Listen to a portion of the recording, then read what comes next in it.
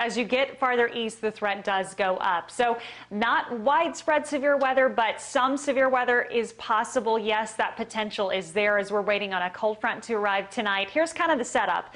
Timing 3 p.m. to 11 p.m. is where we really need to be mindful of what is happening weather-wise. A dry line is moving in this afternoon, so that's going to give us a conditional isolated severe threat, meaning a couple of storms, if they can get going in that 3, 4, 5 o'clock window, they would likely be severe, and we could see some large hail up to at least golf ball size. Cold front itself actually arrives late in the evening and into tonight.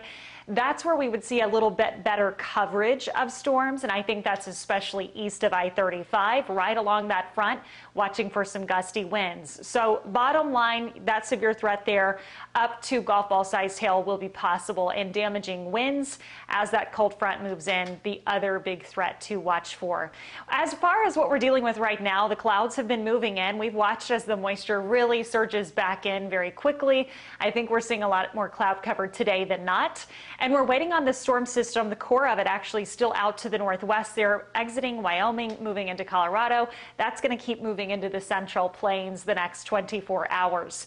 As it does, there will be, again, an associated cold front, and the severe threat stretches from Texas up through southern Missouri and even down in through the mid-south, Mississippi and Alabama, where really the bullseye is there in southern Mississippi. But for us in North Texas, we've got a variation of severe threats. You can see it really drops off west of I-35, where you're not as likely to even see rain, but then you get along and east of I-35, and that's where that potential does go up. As far as the timing on this, maybe a couple of showers and storms along the Red River from mid to late morning, but most of us are waiting on the afternoon and evening period. So here's 3 o'clock. Our dry line's moving in just west of I-35. That's where we watch for that potential for some isolated storms to pop right along and ahead of that dry line. But then the more widespread impact is likely going to wait till late evening, 8 o'clock, 9 o'clock, with that cold front moving through, impacting Terrell to Greenville to Sulphur Springs. And then after midnight, the storms are gone, and we are left with some quieter weather for the remainder of the weekend. So rain chances, yes, they're there. Do I guarantee everyone gets rain? Absolutely not. Only up to a 40% chance tonight. So if you get the rain, you will be one of the few, because we are going to see a lot of locations staying dry.